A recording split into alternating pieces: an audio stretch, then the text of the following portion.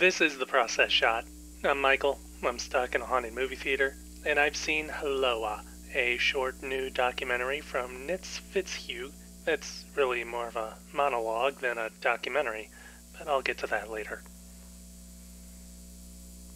The film is essentially a recounting of a Hawaiian origin story, not only of its people, but of the food which gave them sustenance. It's a creation myth that involves Father Sky, Mother Earth, the burial of a stillborn child, its rebirth as a plant, and a few other staples of these sorts of legends. Along the way, we get a lot of fast cuts of various images to help illustrate the story as it's being told. And in a way, showing us how, despite being a myth, the story has a basis in fact. Not much else to it, really. I mean, that really could be it when it comes to describing the story. It's just the creation myth and nothing else besides this educational aspect of sorts.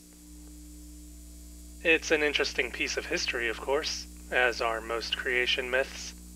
But the issue I have here is more in how it doesn't seem to do much with it besides telling it. It makes the movie a documentary despite there not being any other story almost entirely because it's only a retelling of the legend, with nothing else going on at all besides what is effectively a very fancy audio recording.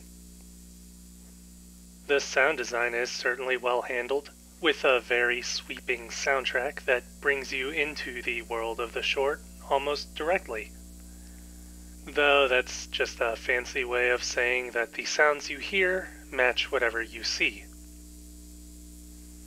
Speaking of which, the images that we see are also very pretty, with a wide array of shots and angles and time lapses to shake everything up, as well as editing that keeps these visuals moving at a nice and steady pacing, moving faster as whatever is in the frame sweeps along as well.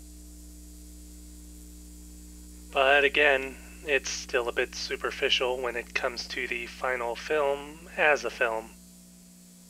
Everything we see and hear is well made and professional and beautiful and interesting, but it ultimately feels less like a standalone documentary and more like a commercial, and not even for any specific product. If it were a travel ad for Hawaii, I'd get it, but that's not the case here, so I don't know.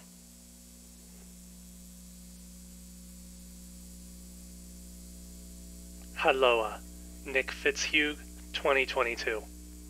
2.5 stars. I wouldn't really recommend it, though I wouldn't stop you from seeing it. It's not a bad watch, just not great.